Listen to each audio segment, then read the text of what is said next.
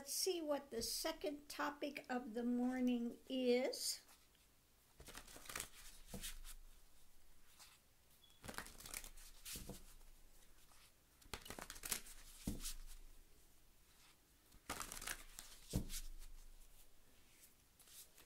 Okay, it is calming the waters, peaceful self-regulation. Calming the water. Didn't we just have this one up here as well? Well, maybe it's again, maybe universe has got more to say on that subject. Calming the waters, peaceful self-regulation. So let's see what we have with this. What's in the center of it? Let's look and see. Calming the waters, peaceful self-regulation. Calming the waters, peaceful self-regulation. Okay. Revelation. Revelation. Okay. And let's see what we have with that. Revelation.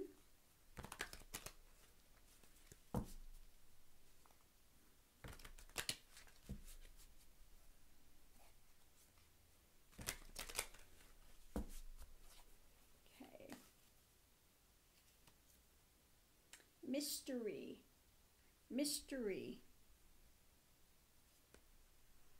Okay. So peaceful, self-regulation, revelation, mystery.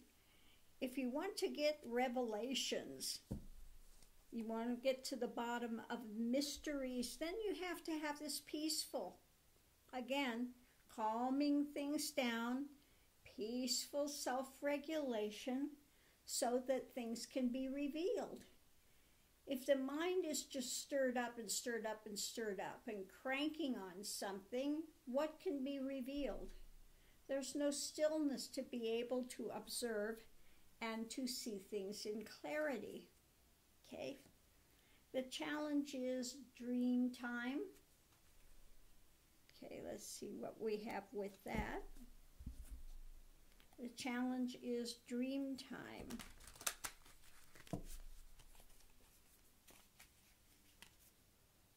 Hold. Yeah. That's not a surprise. Okay. Dream time. You know, if you're holding to the same fantasies, illusions, delusions, you know, again, when you're holding something, then the mind keeps cranking on the same thing, and it can continue just to make more of the same. Make more of the same. This is why it's so important to, again, come to a calmness, peaceful self-regulation, so that you can see deeper. You can see deeper and can go into more revelations, more wisdom, more knowledge. Okay, going forward, we have joy.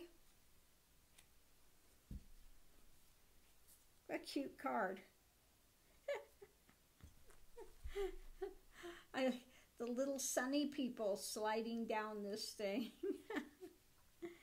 Joy. Okay, now let's see what we have with that. Joy. Abundance. Yeah. If you want to have joy, okay, then again, joy comes out of having calming, peaceful self-regulation. Okay?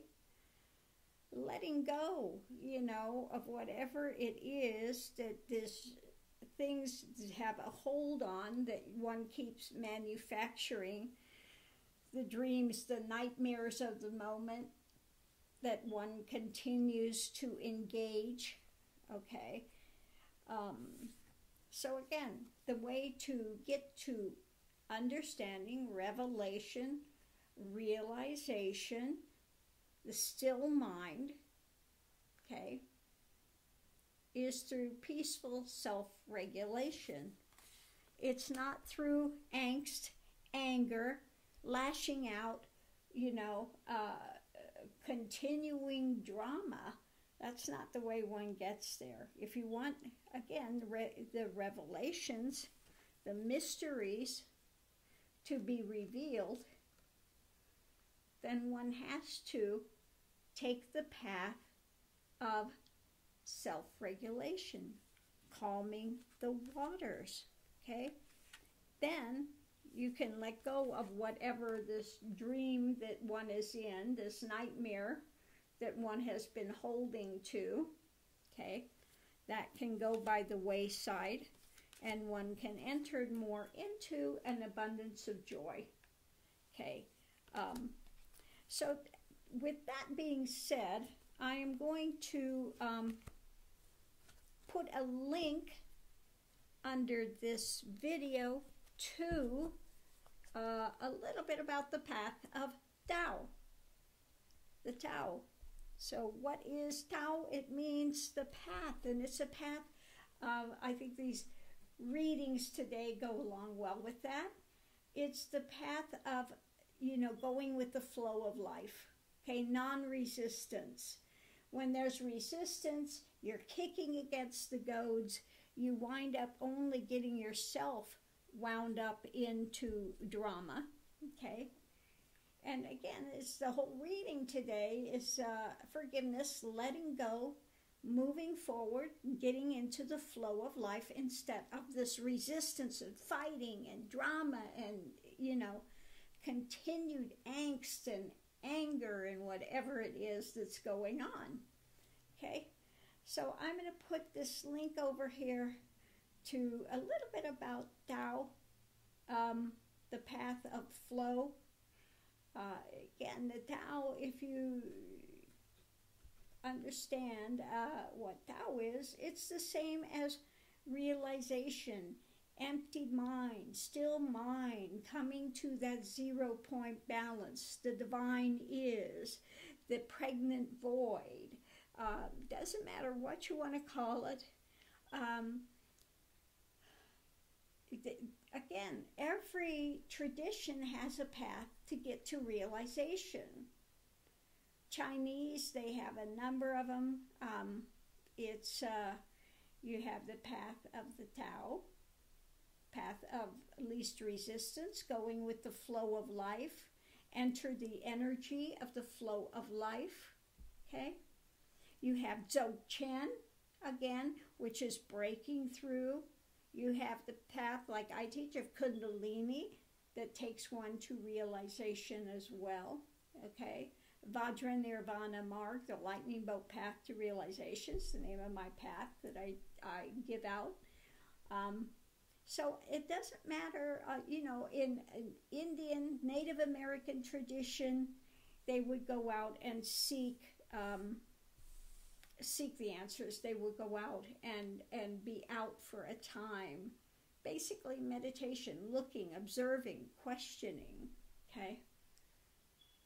So in every type of tradition, you're going to have those that enter that knowledge of the divine is, or Advaita, okay, beyond the divisionary world, okay, which opens everything to understand the divisionary world once one goes beyond it into that stillness, that divine is, that ever-present realization of what this energy, what this, whether you want to call it God, whether you want to, it doesn't matter what name you want to put on it. There's only one singular energy that's prior to the world and lasts after the world and allows the world to take place, okay? So I'm going to leave this here. Much love and light, and we'll see you online.